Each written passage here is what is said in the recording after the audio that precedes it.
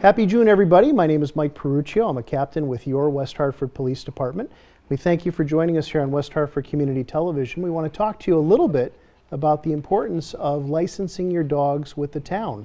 With this crazy year that we just all went through, we did see a significant reduction in the number of folks that did come forward and register their dogs. And here with me today to discuss that is our supervisor of our West Hartford Police Animal Control Division, Helen Lee, and our town clerk, Essie LeBreau. And they're here to give us a little bit more information on the importance of registering your dog with the town and how you can do that. Helen, am I right in saying that there have been less than we've seen in the past? Yes, it seems as though we've had less applications for dog licensing this year. A lot of it probably had to do with COVID and maybe just not remembering amongst all other things. So we did have a decrease this year as opposed to previous years. Yeah, and obviously your office sees the same thing, Essie, at the end there, right? Yes. And that's why we did the flyers, and we will be mailing out the reminders with the flyer and the application on the opposite side of that. So if you did not register your dog this past year, please do it this year. You just fill out that form, and you can put it on a drop box outside of Town Hall. You don't even need to come into the office to do this, and we will send you your tag by mail. Great. So a very simple process to do this. And Helen, can you touch again on some of maybe the reasons why it's important for folks to register? Yeah, so here we have Miss Tiffany, who's 8 weeks old. There's a lot of things that new dog owners may not realize they need to do, and one of that is licensing.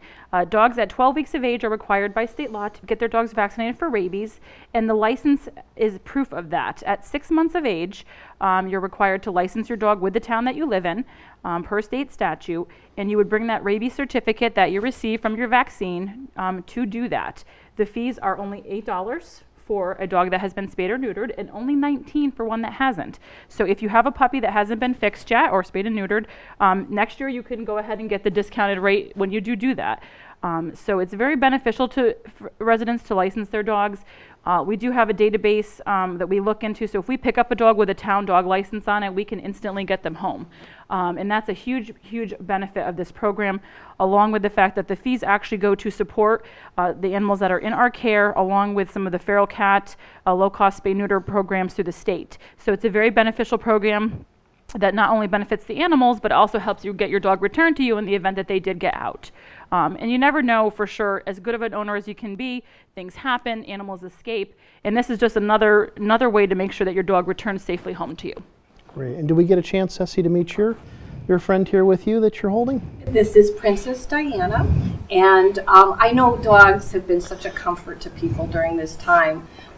And sometimes this was the only living thing that they had contact with regularly this past year. So I think it's our turn now to do something for our dogs that's really important, and it's the law.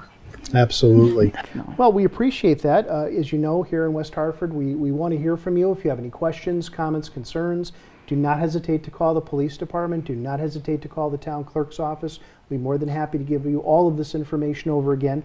And look for these flyers. We're going to be posting them on our social media sites within the town, West Hartford Police page. You might even see them hanging up at some of the local stores in town, because we really want to get that word out. So thank you for spending some time with us this evening, and hope you have a wonderful summer.